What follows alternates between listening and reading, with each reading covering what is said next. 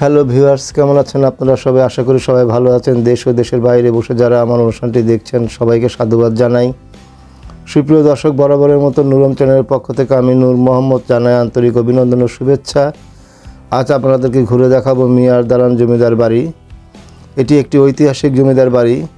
তো চলুন দেরি না করে আমরা মিয়ার দালান জমিদার বাড়িটি পরিদর্শন করি। পরিদর্শনের পাশাপাশি আমরা জেনে নেব সংক্ষিপ্ত ইতিহাস। সুপ্রিয় দর্শক, ঝিনাইদহ জেলা সদর আরাপপুরে ঝিনাইদহ শহরের প্রাণকেন্দ্র থেকে প্রায় 3 কিলোমিটার দূরে এটির অবস্থান। ঝিনাইদহ জেলার নবগঙ্গা নদীর উত্তর দিকে মুরারিদহ গ্রামে অবস্থিত এই মিয়ার দালান জমিদার বাড়িটি। এটি একটি ঐতিহাসিক দর্শনীয় স্থান। 1229 বঙ্গাব্দ জমিদার এই বাড়িটি নির্মাণ করেন। সেলিম চৌধুরী নামে এক জমিদার এই বাড়িটি ক্রয় করেন। মিয়ার দালানটি 1947 সালে দেশভাগের সময় সেলিম চৌধুরী নামের এক ব্যক্তির কাছে বিক্রি করে দেয়। বর্তমানে অনেকের কাছে সেলিম চৌধুরীর বাড়ি হিসেবে পরিচিত। প্রাচীন ঐতিহ্য অনুযায়ী মিয়ার দালানের প্রধান ফটকের নির্মাণ সময়ের কিছু কথা, নির্মাতার নির্মাণের ব্যয় এছাড়া অন্যান্য তথ্য রয়েছে। চুন সুরকির সাথে ইটের গাঁথনির এই বাড়িটির দেয়ালের পুরুত্ব 25 ইঞ্চি, উত্তর দক্ষিণে দৈর্ঘ্য প্রায় 82 ফুট, সেই সাথে পূর্ব পশ্চিমে প্রায় 66 ফুট। মিয়ার দালান ভবনে ছোট বড় 16টি কক্ষ রয়েছে। তখনকার সময় নির্মাণশৈলীর নৈপুণ্যতা, স্থাপত্যশৈলীর নকশার পসরা এই মিয়ার দালানে এলে বোঝা যায়। এটি একটি সুন্দর প্রত্নতাত্ত্বিক নিদর্শনের মেলা। 1229 বঙ্গাব্দে এই বাড়িটি নির্মাণ করেন সলিমুল্লাহ চৌধুরী। সেই সময়ে 75,000 টাকায় বাড়িটি নির্মাণ ব্যয় শেষ করেন 1236 বঙ্গাব্দে। সলিমুল্লাহ চৌধুরী স্থানীয়দের কাছে মিয়া সাহেব নামে পরিচিত ছিলেন, আর তাই বাড়িটিও মিয়ার দালান নামে পরিচিতি পায়।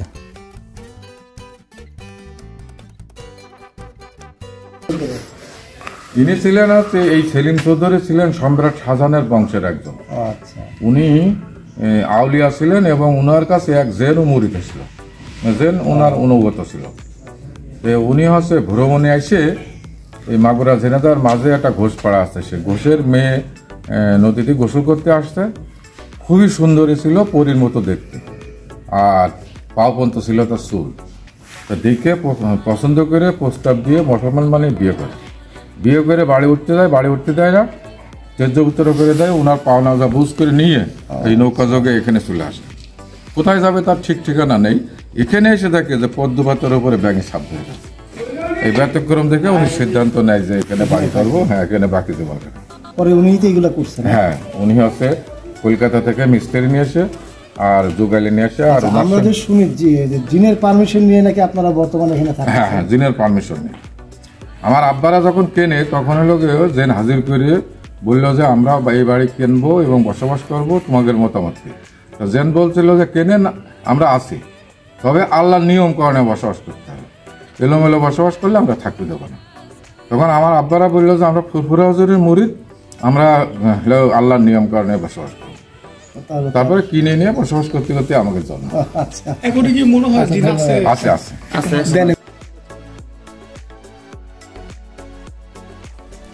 সুপ্রিয় দর্শক, কথিত আছে সলিমুল্লাহ চৌধুরীর পিতা বদুই বিশ্বাস ছিলেন নলডাঙ্গা জমিদার বাড়ির রাজবংশের দেওয়ান।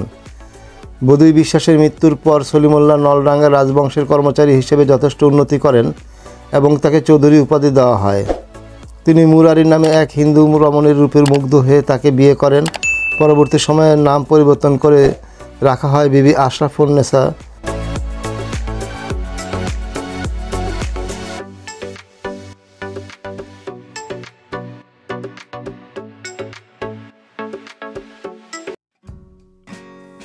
প্রাচীন ভবন চুন সুরকির সমন্বয়ে গঠিত এই জমিদার বাড়িটি দিন দিন ক্ষয়ে যাচ্ছে। আমরা ঢুকেছি এখন খাবার ঘরে। এই ঘরে ওনারা খাবার দাবার সারতেন।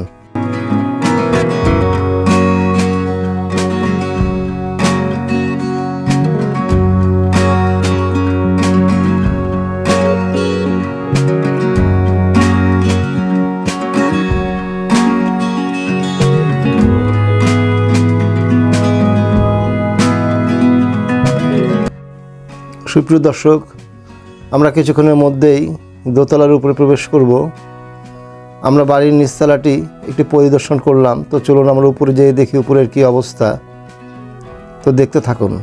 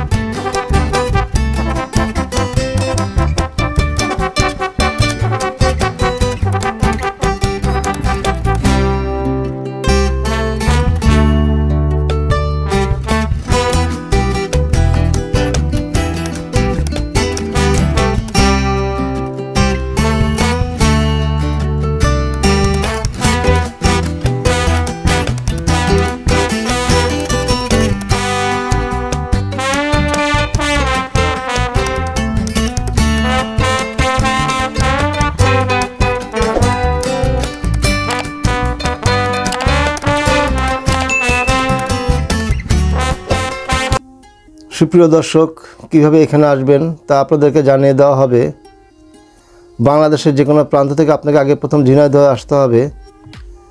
ঝিনাইদহ বাস স্ট্যান্ড থেকে যে কোনো রিকশাওয়ালাকে বলবেন মুরারিদহ মিয়ার দালান জমিদার বাড়িতে যাব, সহজেই আপনাকে নিয়ে আসবে। ভাড়া পড়বে 30 টাকা। এছাড়া সুপ্রিয় দর্শক, যদি সলিমুল্লাহ চৌধুরীর বাড়ি বলেন তাহলে ঝিনাইদহ সদর থেকে 3 কিলোমিটার দূরত্ব, রিক্সা করে আপনি সহজে চলে আসতে পারবেন।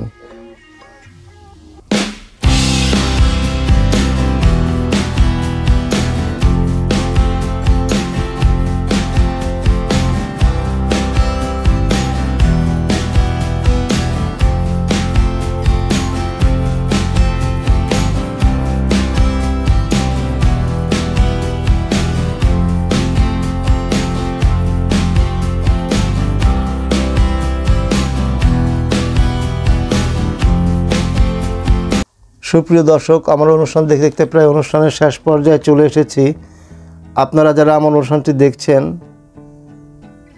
তাদের সবার প্রতি কৃতজ্ঞতা জ্ঞাপন করছি। যারা আমার অনুষ্ঠান দেখছেন কিন্তু সাবস্ক্রাইব করেননি, তাদের প্রতি অনুরোধ আমার চ্যানেলটি সাবস্ক্রাইব করে নেবেন। আগামী সপ্তাহে নতুন ভিডিও দেখার জন্য আমন্ত্রণ জানিয়ে আজকের মতো বিদায় নিচ্ছি। দেশ ও দেশের বাইরে বসে যারা অনুষ্ঠানটি দেখেছেন তাদের সবার জন্য শুভকামনা। সবাই ভালো থাকবেন, সুস্থ থাকবেন। আবার দেখা হবে পরবর্তী অনুষ্ঠানে।